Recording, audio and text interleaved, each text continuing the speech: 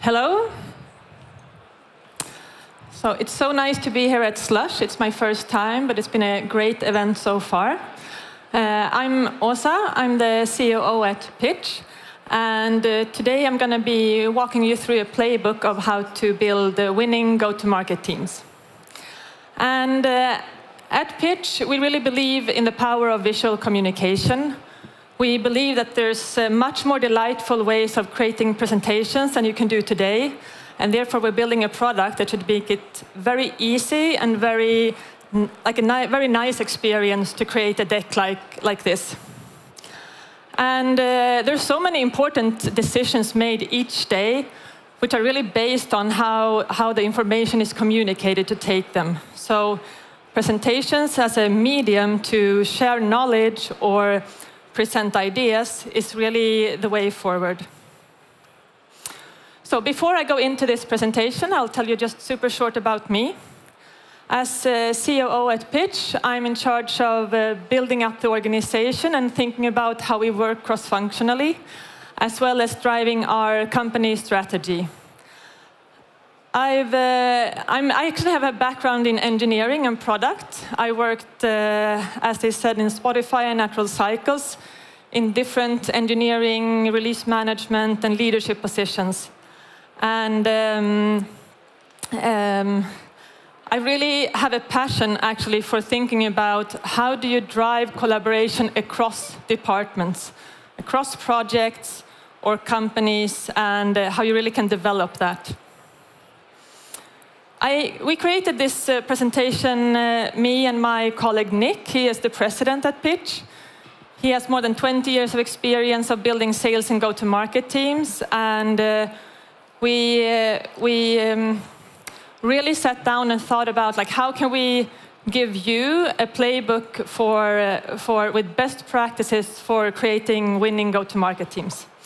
And that is what I'm going to dive into now. But first, we believe it's really time for a new playbook. The recent years has shown us that old practices as team building in the office and a lot of face-to-face meetings are being questioned. And in all honesty, we haven't been able to do it due to the pandemic. Remote is a new norm for some companies, but we're also seeing a lot of companies going back to the office. And we think that, one theme actually in this conference, what I've heard a lot about is that more and more companies talking about going back to the office. And there is this debate, should it be hybrid teams, should it be office, should it be fully remote? But I think in the end, the question that we really need to ask ourselves is how do we empower teams to work regardless? So I'm going to go through 7 practices, and we hope that these are practices that you can take back with you and look at your organization or your company and see if this is something that you want to apply or want to challenge your current way of working with. First, a little bit about hiring. So, hiring for discovery. Then I'm going to go into self-guided onboarding and how to create an onboarding flow that is adapted to different learning styles. We're going to talk about developing a collaborative strategy and goals, having a commitment to tools for go-to-market teams and a process-oriented approach, how you can work with product and how you can really make sure to align to get the best results. We're also going to talk about how to use team rituals to really enhance the culture you want to build. And last but not least, navigating by principle. And we think all of these address different challenges that all of us face when we're building up our go-to-market teams. So first, hire for discovery. So when you launch a product, it's a major, major milestone for every founder or every person who's been in a new company. And while this is an amazing and fun experience, there's also a lot of pressure involved. you want to launch your product, you want to see how it's received by the customers, you have investors to think about, but maybe most of all, you have your own pressure on, or your own expectations on yourself that can be quite intense. And I've both seen and talked with several startup founders where at this point, you hardly breathe until you say, and now I have to build up my go-to-market team. Here, our recommendation is to actually just take some time and take that pause. Think about who is it that we really need to get into our team, and who do we need to get to be part of building up the company at this stage. And Nick and I talked about two traps that are super easy to fall into when you think about building up your go-to-market team. One is to hire a deal closer. You know, that kind of amazing person that can convince you to buy anything, can have a great track record of closing deals and selling products. And of course, this is a person you always want to have in the company. But is it the right one in the beginning? The second one is to hire a networker, a person who in an event like this knows everyone and can really just serve you with dozens and dozens of leads of potential customers. But you also have to have the capacity to take care of those leads. So what we talked about instead is to hire for discovery, really trying to find people with the qualities of the two above, but a person who is really have an open-minded learner mindset, who is maybe more interested in talking to the customer and understanding their problems, and before they start to suggest solutions. And someone who's really strong at taking those insights from the customer and bring them back to the product team or to the leadership team and see how they can be used to further deepen your product market fit. So I think, I mean, I won't tell you who to hire because your go-to-market team will depend so much about what project, if it's a B2, or what product you have. If it's a B2B, B2C, if it's going, you know, the customer are enterprises or individuals, and that has to guide the profile. But what you should look for is a person with a discovery, open-minded learning mindset.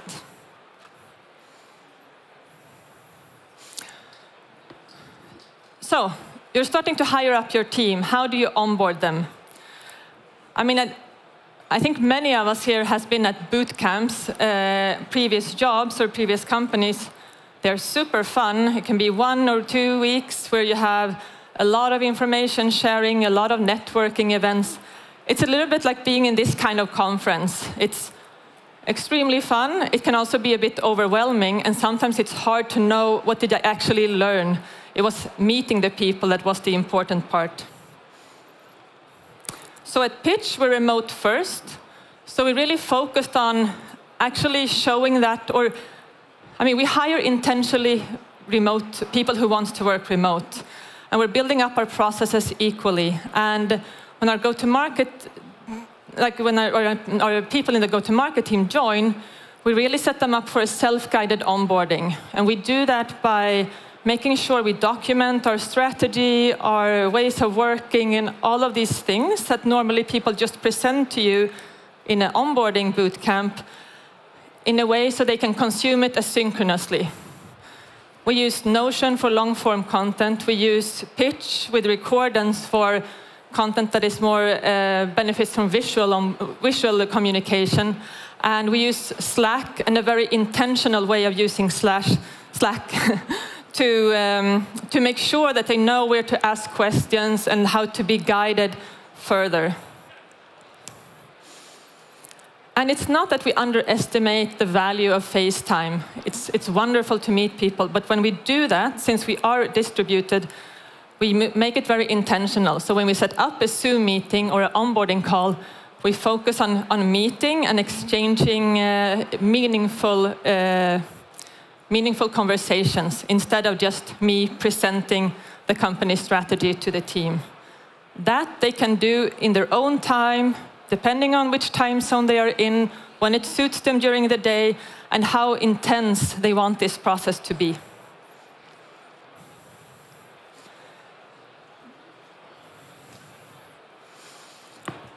So then, how about setting strategy? So it's not uncommon that leaders, that setting strategy and setting goals is a very top-down way, or it's done top-down. And it's not uncommon that the CFO or Chief Revenue Officer sets these goals and then push them down the organization, maybe get them signed off by the board first, and then they ask the go-to-market teams to deliver on it. And if you compare product and engineering teams with go-to-market, I would say that go-to-market teams, it's so easy to monitor the results. So it's very tempting to just set them and just ask, like, hit these targets. Whereas in product and engineering, it's always been the harder part of saying, kind of, trying to quantify this. Pros and cons with both. But we really believe in that if you do this together with your team, the likelihood of the results being good is so much higher. So I'm just going to share a story that Nick told me. He was head of EMEA for Circle CI, a US-based business, super successful, but that was going to scale up in Europe. And the way he did this was that he really started to hire a local team, of course. Local sales representatives, customer support, that knew local patterns and the way that customers use the product. And he really focused on building trust within the team before moving on, making them collaborate, making sure that they actually exchanged all the knowledge they had about the space before setting the strategy and before committing to goals. And they could leverage what had worked with a US sales strategy, but then really think about EMEA and Europe. It's a different region. Customers have different demands and different ways of working, and they could adapt it and evolve it to these needs, set the goals together, and it became super successful. So they grew from 7% to 25% of company revenue in less than 3 years.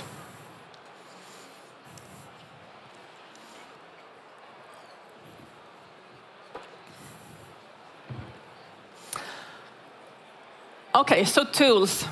Doesn't sound super fun, but it is really, really valuable. So productivity, efficiency, and creativity, things we all use in all kinds of different discussion forums. What we really think is important here is to have a process-oriented approach when you set up your go-to-market team. Think about from when the user hears about your brand at the first instance to they become a returning user, hopefully a paying user. And as an example, top-performing sales professionals are twice as likely to use tools in their sales process than underperforming counterparts. So there's something magic if you get your tools right. And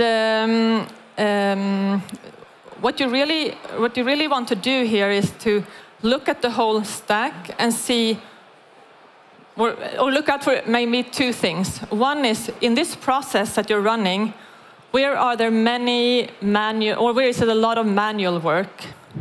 And the other thing, like during this process, where do you have like too little insights to really have an impactful result?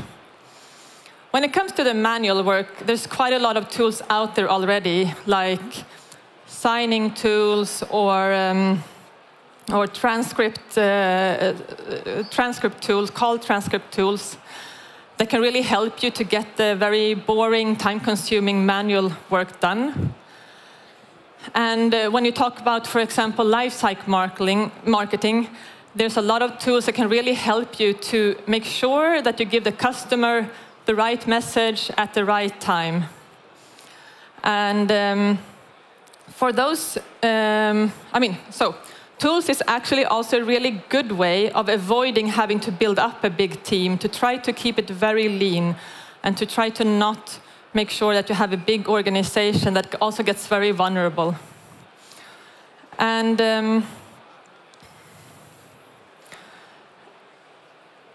I think in the end, when you look at your tool stack, it is, or when you look at what you would like to have, it is important to not think that you have to build everything at the same time. At Pitch, it's still not, it's not ideal in any way, but we have mapped out what we would like to have and how it should work together, so we don't put ourselves into a corner for a certain thing. And last, for those of you who already built companies with go-to-market tools and so on, it's easy to think that what worked 5 years ago is still the best solution. There's been an immense development within tools for marketing in the last years. So our advice there is really to don't shy away of looking up new and upcoming tools that can give you much better insights than the tools that we had some years ago. So pairing up with product, maybe what's dearest to my heart in this. So I think there's so much value if you get your go-to-market teams to pair up with your product teams. A close connection between the two is just a winning concept of staying efficient. I've been in several companies where sales or customer support either wanted us to build features for making their deal go through, or to promise features because they were asking for it from the customer support team or success team. And it often came back as a very urgent request to product. And maybe then you just built not the most pragmatic solution, not the most innovative solution. And in worst case, you built things that actually made your product strategy diverge. So I'm going to tell a story about Spotify when I was there and how we worked with it. So we were building a new client, or a new Spotify client on a big platform. And this entailed all departments, more or less. We had legal involved, business development, sales, marketing, engineering, and so on. And I was thinking early on, how can we make sure that the decisions we take now and in these different groups are the best for the end result? So to do that, I mean, trust, I talked about it a lot, but trust is a key ingredient. And so I did set up a Friday lunch meeting where I asked the sales representative, the head of legal, and the marketing representative, product and engineering, to sit around the table and just give an update. What are you working on, and what is kind of blocking you, or what is challenging for you right now? And to be honest, in the beginning, it was quite awkward. You had a sales guy there who really didn't want to be on that table.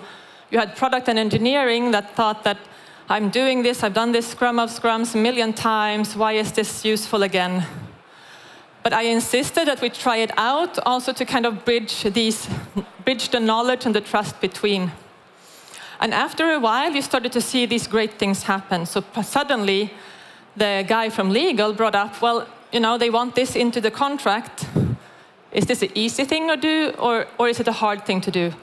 And within 5 minutes, you got that product feedback. Actually, this is easy. This is part of our product strategy. Put it in the contract, that's great. Or it could be, hey, this thing over here, it's super hard to build. It's much more complex than it seems. Let's try to get that out of the contract. And in the end, I think that for me, the magic moment was super late in the project, where the product team had this really hard deadline, and they had to prioritize their backlog. And you know how that goes. It is painful, and people don't want to do it. But what they did then was actually to turn to the marketing team and say, hey, out of these things, from your point of view, what is most important?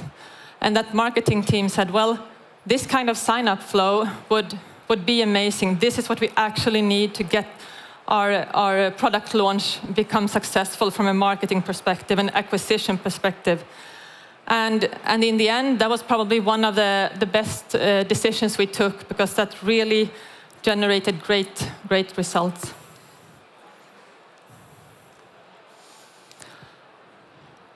So, including everyone in team rituals. I mean, I think there's been a lot of talking in this at Slush here about culture and what that means. And cultures is communication, collaboration, decision-making, and how you interact with each other at job. What I want to talk about is how team rituals can help you to really enhance the culture that you want to build. For example, inclusiveness. I worked with this for many years. It's so much easier said than done, and everyone wants it, but how do you actually make it happen? And we have a super, super small thing that we do that is one example of how small things could actually mean a lot to many people. So we have our quarterly plannings. We do them quarterly, as it says. And we gather a lot of people from different teams that may or may not know each other and have this bigger group coming together. And we actually start that quarterly planning with asking all of them to avoid abbreviations, avoid sarcasm, avoiding internal jokes, and try to speak with an easy language. I mean, we're all from different countries. I'm not a native English speaker. Most of my colleagues aren't either. And while this can seem boring, and this can seem like, oh, but what's the joy? It is actually one of the most efficient ways to make sure that people don't stay quiet, don't stay silent, because that's what happens when it becomes too much internal. When you don't understand what's going on in the room, you rather stay quiet, even unconsciously, to know that you're not doing something wrong. And for me, the goal with these sessions is that we have an outcome where we get all the people's knowledge and thoughts onto the table and can really question the strategy, our go-to-market strategy or product strategy moving forward. There's another thing that is also important, and that is about how you celebrate success. So it's easy now in Slack that you get these automatic sales updates, so we close the deal and you see this kind of automation of updates coming in. But it's even more important to actually celebrate together. So how do you do that in a remote setting, or if you're in the office but have remote sales teams? So at Pitch, we have something that we call the team bulletin. It actually started with one of our developers when we were still just 20 people who said, I'm never creating a presentation. How can I dog food our product? And he came up with this concept of a team bulletin, a Friday afternoon show and tell. And we still keep it. It's been live for now 3-4 years. And every Friday afternoon, teams add some slides, a couple of slides with just some talking about or showing what they've been building, maybe adding some new experiments, showing off that they succeeded or sold something. And it's just a way of being proud of what you did that week. It's not about reporting on OKRs or KPIs or anything like that. It's just a way of celebrating in an asynchronous way what we achieved together. And I personally start each Monday morning with a coffee and going through the team bulletin, and it actually gives so much energy going into the week when you see what the whole company has been working on.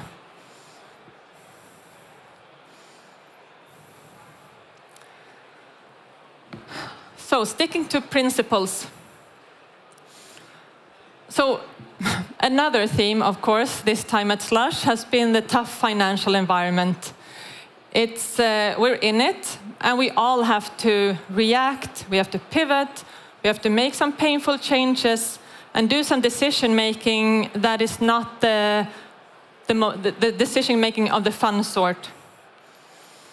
And we have to do it quite quickly to make sure that we actually emerge from this as a healthy business.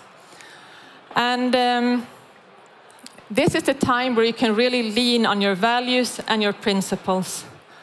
And I think for us, we've also had had to take some difficult decisions this fall.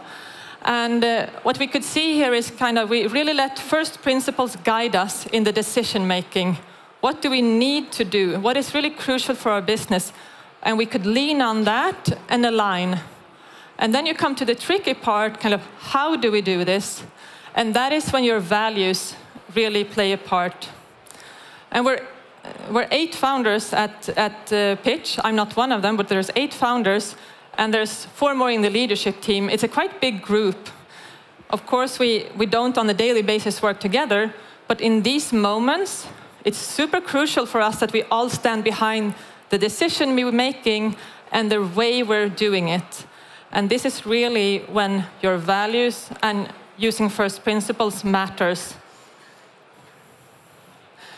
I think also, like, we have this opportunity now to really dig into, are we working towards the right mission? Is our strategy bold enough? Are we going to use new channels? And here is really an opportunity for teams to think out of the box and really try to challenge the status quo. And the plans you made up 1 year ago, you just have to redo them.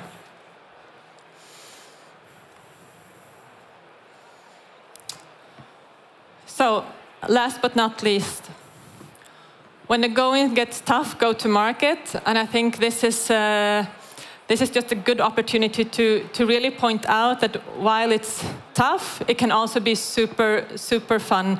And it can also be the moment where you have the chance to really excel. And first of all, like, there's a lot of appetite out there for having companies solving problems. I don't know if you saw Sanna Marin yesterday on the stage, but she really, really asked for us all to continue to focus to problem solving. Then there's a lot of investors. We've had several investors